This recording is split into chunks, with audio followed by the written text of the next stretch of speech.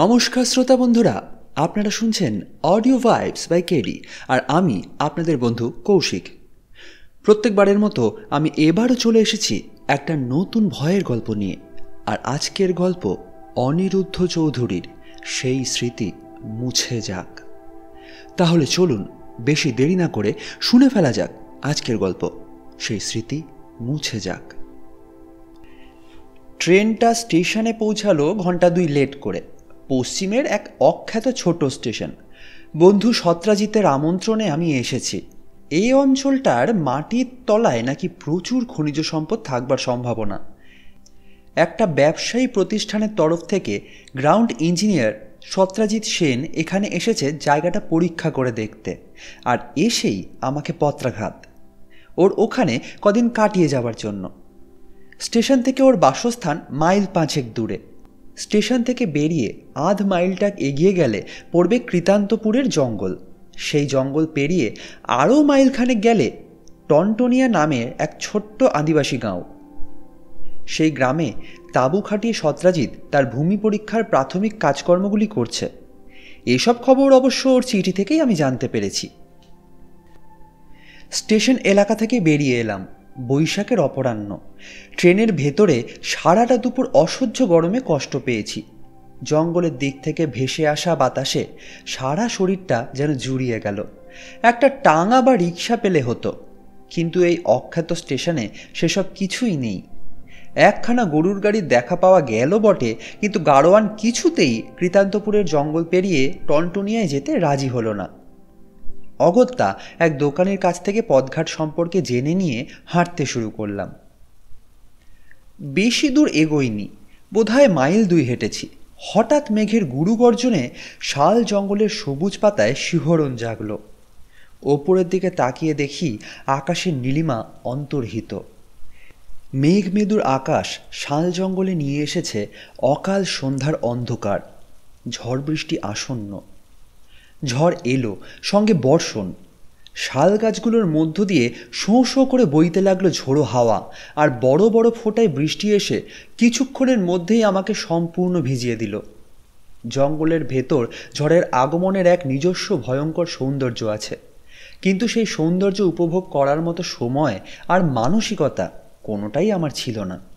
আমি তখন ব্যস্ত হয়ে পড়েছিলাম একটা আশ্রয়ের খোঁজে, কেননা আমি বেশ বুঝতে পেরেছিলাম যে জঙ্গলের ভেতরে পথ হারিয়ে ফেলেছি।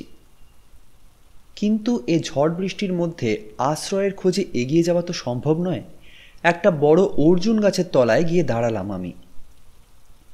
এরই মধ্যে নিজেকে যতদূর সম্ভব ঝড় বৃষ্টির হাত থেকে বাঁচাতে হবে। আধ ঘন্টা কেটে গেল, কিন্তু ঝড় বৃষ্টি থামার কোনো লক্ষণই আমি দেখতে পেলাম না। বৈশাখী সন্ধ্যায় আমার বৃষ্টি স্নাত শরীরটা তখন শীতে কাঁপছে। এরকম অবস্থায় ঝড়ে আন্দোলিত ডালপাতার ফাঁক দিয়ে যখন একটা অনুজ্জ্বল আলো আমার চোখে পড়ল, তখন আমার মনের আনন্দ সহজেই অনুমান করা যায়।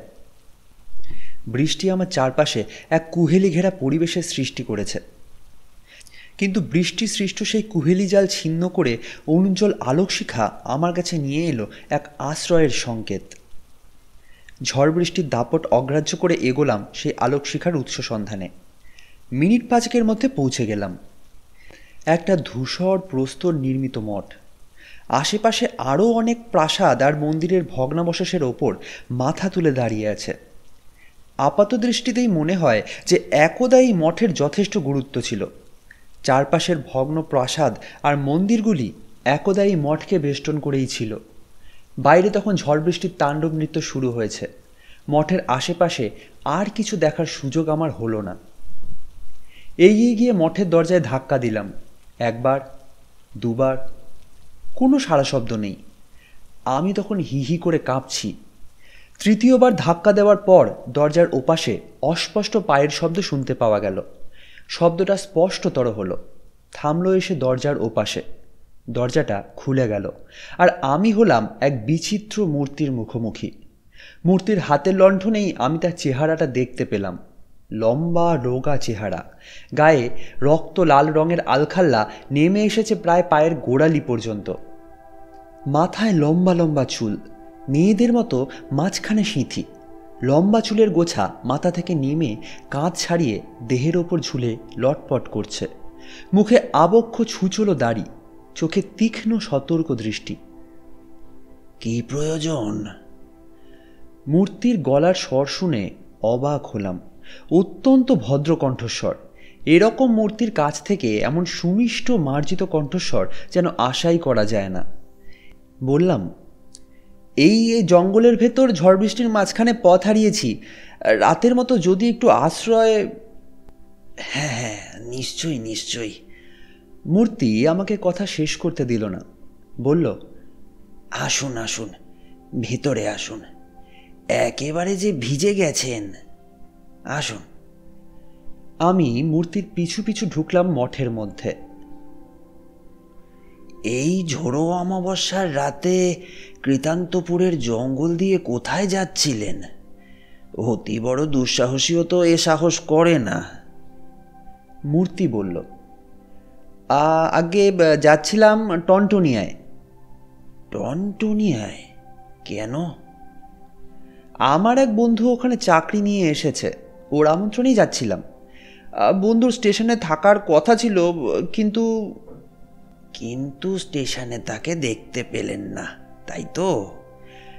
আপনার বন্ধু বুদ্ধিমানের কাজই করেছেন। এই ভরা অমাবস্যার রাতে কেউ কৃতান্তপুরের জঙ্গল দিয়ে যাতায়াত করে না। এ খবরটা উনি আপনাকে জানালে আরও বুদ্ধিমানের কাজ করতেন।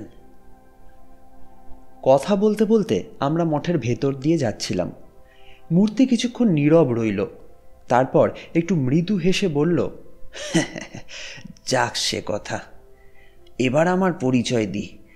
আমি হচ্ছি এ মঠের মহান্ত ভৈরব প্রাণান্তক। মঠের অন্যান্যদের পক্ষ থেকে আর আমার নিজের পক্ষ থেকে তো বটেই আপনাকে সাদরে এ মঠে রাত্রিবাস করার জন্য আমন্ত্রণ জানাচ্ছি। একটা হলঘরের মধ্য দিয়ে আমরা যাচ্ছিলাম। মহান্ত হাততালি দিলেন। সঙ্গে সঙ্গে ঘরের কোণের অন্ধকার ফুঁড়ে বেরিয়ে এলো আর এক মূর্তি।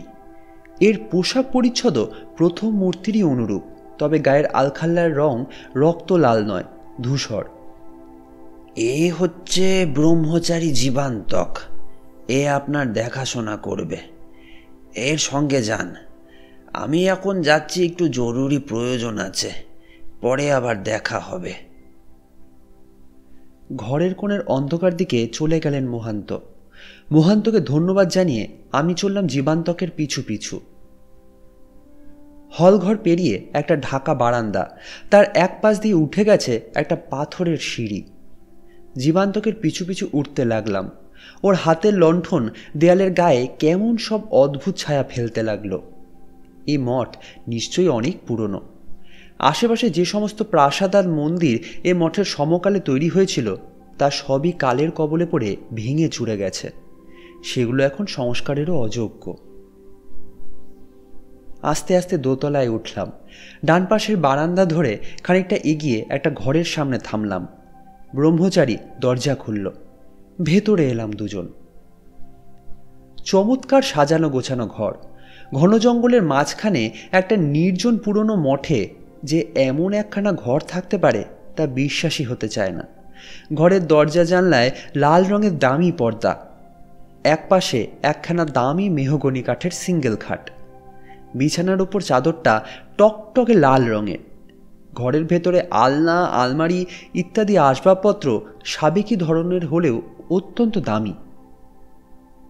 ঘন জঙ্গলের ভেতরে এক অভাবনীয় রাজকীয় ব্যবস্থা। এক পাশের দেওয়ালে ভৈরব প্রাণান্তকের পূর্ণাবয়ব তৈলচিত্র, অন্য পাশের দেয়ালে এক বীভৎস মূর্তির ছবি। ছবির দিকে তাকালে গায়ের রক্ত যেন আতঙ্কে হিম হয়ে আসে। দুনিয়ার সমস্ত অমঙ্গল যেন রূপ পেয়েছে ওই বীভৎস আতঙ্ককর ছবির মধ্যে। কোনো ধর্মীয় মঠে এরকম ছবি একেবারেই বেমানান। আমার অদ্ভুত লাগলো দেখে। আলমারি খুলে ব্রহ্মচারী আমার জন্য এক প্রস্থ পোশাক নিয়ে এলো। ধূসর রঙের আলখাল্লা আর লুঙ্গির মতো এক টুকরো কাপড়। কৌতূহলী হয়ে জিজ্ঞাসা করলাম, এ কার ছবি? ব্রহ্মচারী কোনো জবাব দিল না। আচ্ছা, আপনারা কোন সম্প্রদায়ভুক্ত? যথাসময়ে স্বয়ং মহান্ত মহারাজ আপনার কৌতূহলের নিবৃত্তি করবেন। আমি বাইরে অপেক্ষা করছি। আপনার কোনো প্রয়োজন হলে ঘণ্টাধ্বনি করবেন, আমি আসব। স্বল্পবাক ব্রহ্মচারী ঘর থেকে বেরিয়ে গেল। যাওয়ার সময় হাতের লণ্ঠনটা রেখে গেল টেবিলের ওপর। পথশ্রমে বেশ ক্লান্ত হয়ে পড়েছিলাম। ভাবলাম একটু ঘুমিয়ে নিই, কিন্তু বৃথা চেষ্টা। দেহ মন ক্লান্ত, কিন্তু তবুও ঘুম এলো না। চুপ করে শুয়ে রইলাম। বেশ কিছুক্ষণ কেটে গেল। ঢং ঢং করে দুবার ঘণ্টার ধ্বনি হলো। নিঃশব্দে ঘরে ঢুকল ব্রহ্মচারী জীবান্তক। তারপর আমার কাছে এগিয়ে এসে মৃদুস্বরে বলল, মহান্ত মহারাজ আপনাকে ভোজন কক্ষে স্মরণ করেছেন। জীবান্তকের পিছু পিছু সিঁড়ির দিকে এগোলাম। সেই বৃষ্টি ঝরা রাতে নৈশভোজের স্মৃতি আমার চিরটা কাল মনে থাকবে। জীবান্তকের পিছু পিছু ভোজন কক্ষে এলাম। সুসজ্জিত বিরাট ভোজন কক্ষ। দরজা জানলায় দামি রক্তরাঙা পর্দা। দেওয়ালে মশালদানিতে কতগুলো মশাল জ্বলছে। তারই আলোয় বিরাট ভোজন কক্ষ যেন দিনের মতোই উজ্জ্বল। একপাশে দেওয়াল জুড়ে রয়েছে আমার আগের দেখা সেই ভয়ঙ্কর বীভৎস মূর্তির বিরাট তৈলচিত্র। তাছাড়া রয়েছে অদ্ভুত সব চক্র আর তান্ত্রিক যন্ত্রের ছবি। এসবের তাৎপর্য যে কী তা মোটেই বুঝতে পারলাম না। ঘরে যখন ঢুকলাম তখন ভৈরবদের খাওয়া শুরু হয়ে গেছে। ভোজ্যদ্রব্য মাঝখানে রেখে গোল হয়ে বসেছেন তারা। সংখ্যায় মোট 10 জন। আমাকে কেউ বসতে বলল না, কিন্তু গরজ বড় বালাই। মহান্তের পাশে একখানা আসন খালি ছিল। আমি তাতেই বসে পড়লাম। 3 জন ব্রহ্মচারীর নিঃশব্দ পদসঞ্চারে ঘরের ভেতরে ঘোরাফেরা করছিল। মাঝে মাঝে তারা নিয়ে আসছিল নতুন নতুন ভোজ্যদ্রব্য। নিরামিষ থেকে আমিষ দ্রব্যের ওপরই এই সাধুদের বেশি আকর্ষণ দেখলাম। নিরামিষ পদ যে একেবারেই ছিল না তা নয়, কিন্তু কোনো কোনো সাধু নিরামিষ খাদ্য একেবারে স্পর্শই করলেন না। মাছ মাংসের বিপুল আয়োজন, আর রান্না অপূর্ব। ব্রহ্মচারীরা দামি স্ফটিক পাত্রে পানীয় নিয়ে এলো। জীবন সুধা, জীবন সুধা। কয়েকজন সাধু আনন্দের আতিশয্যে চিৎকার করে উঠল। ব্রহ্মচারীরা সবার সামনে এক পাত্র করে পানীয় রাখল। আমিও পেলাম এক পাত্র। চুমুক দিলাম। কেমন যেন নোনতা স্বাদ। আমার মোটেই ভালো লাগলো না। অথচ সাধুরা পরম তৃপ্তি নিয়ে পান করছেন। এতক্ষণ সাধুরা চুপচাপ একমনে খেয়ে যাচ্ছিলেন। এবার তাদের মধ্যে গল্পগুজব শুরু হলো। আসন ছেড়ে কেউ উঠছে না। বোধহয় আরও কোনো খাদ্যদ্রব্য আছে। কত খাবে এই সাধুরা?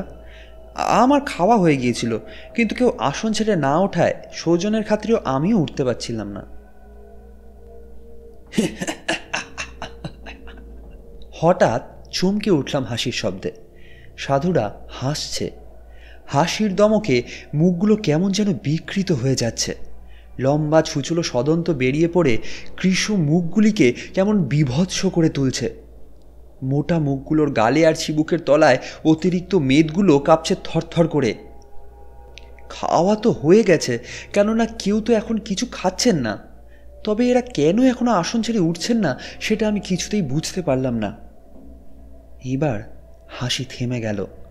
আলোর জোর কমে গেছে। ঘরের মশালগুলো কেমন যেন নিভু নিভু হয়ে আসছে। ঘরের ভেতরের ছায়া যেন তার অন্ধকারে জাল বুনতে শুরু করেছে। সাধুদের গল্পগুজব আবার শুরু হয়েছে। ম্লান হয়ে আসা আলোয় তাদের মুখগুলো কেমন অদ্ভুত দেখাচ্ছে। আমি হতভম্ব হয়ে গেলাম মুখগুলোর দিকে তাকিয়ে। কেমন যেন বিবর্ণ পাণ্ডুর।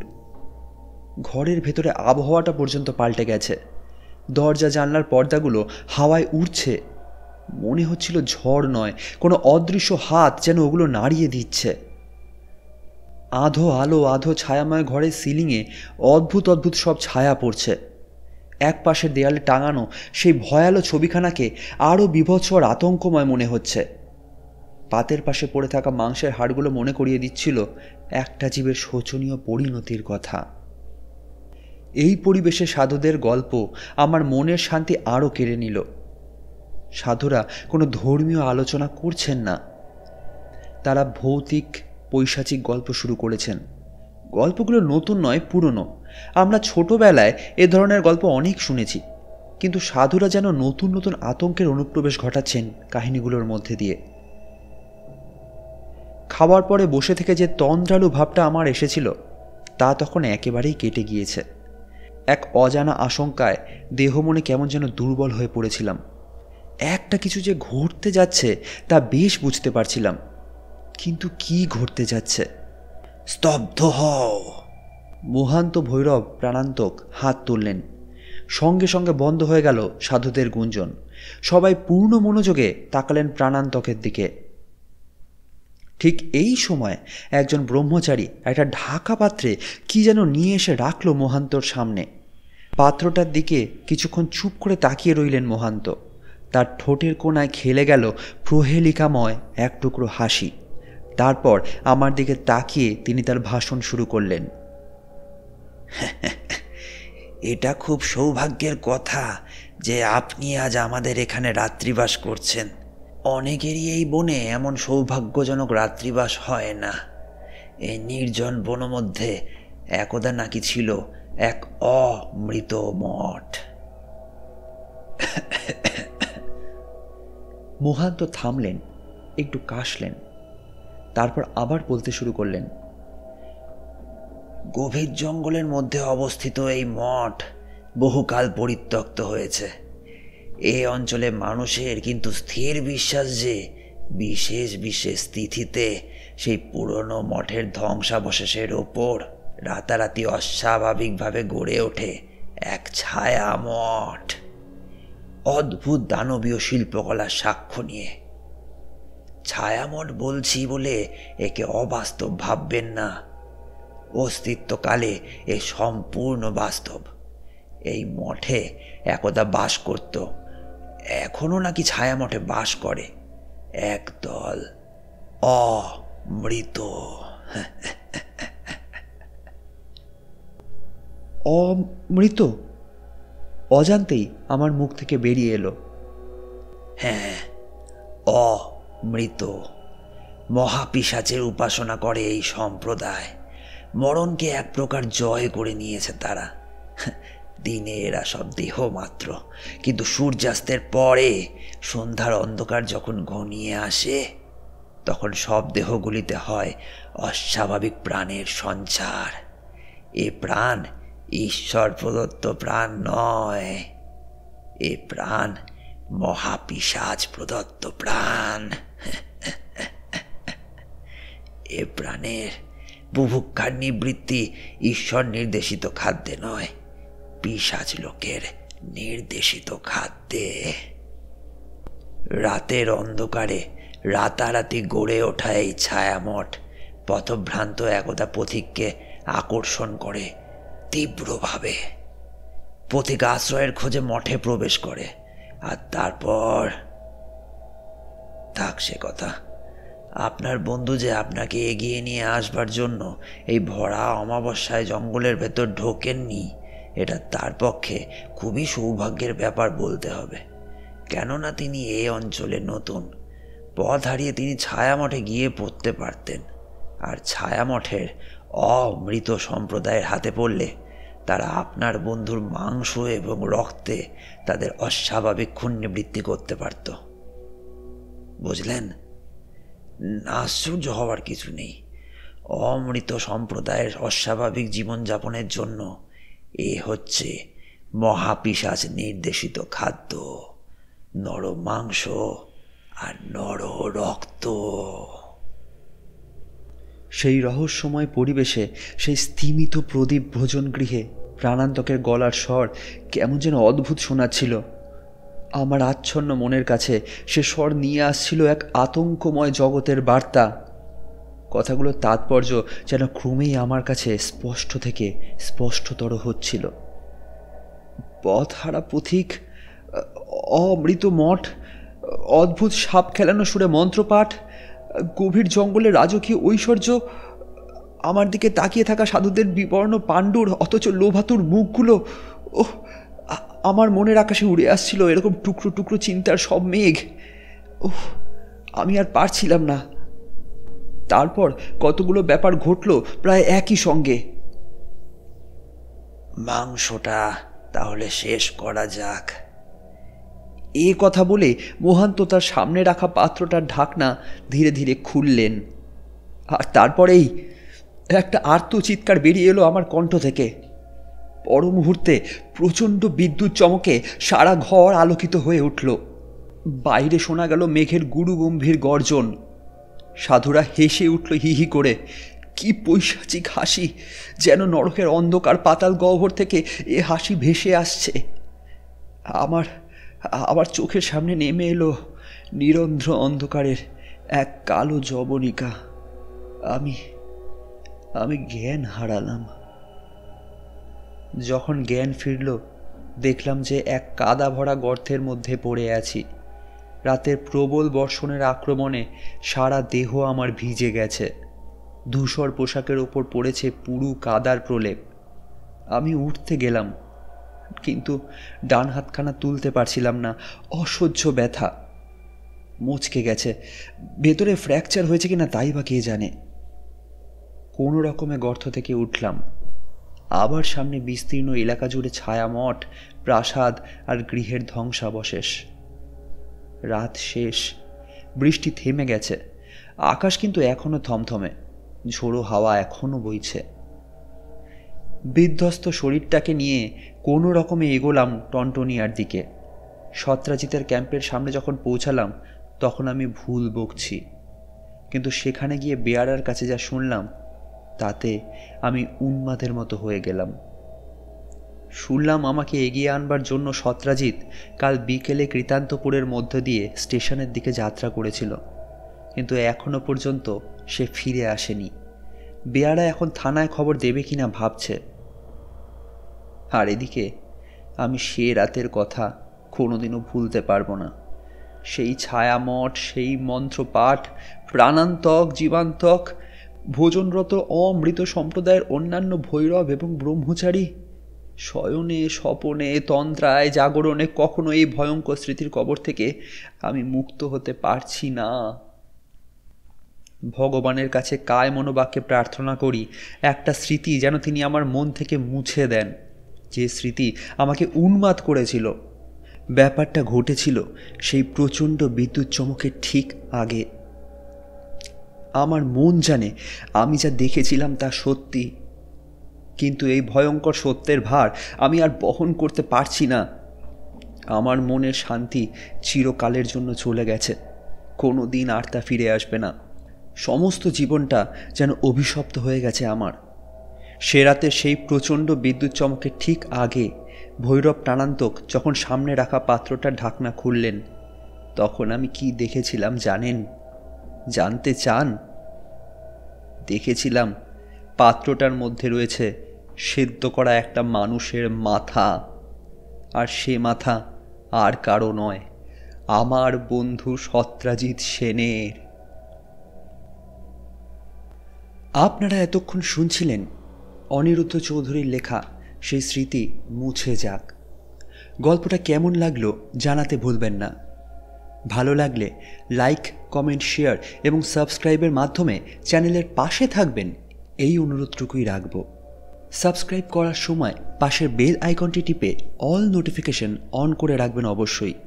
তাহলে আমাদের চ্যানেলে নতুন গল্প আপলোড হলেই সেই নোটিফিকেশন আপনার কাছে পৌঁছে যাবে সাথে সাথে।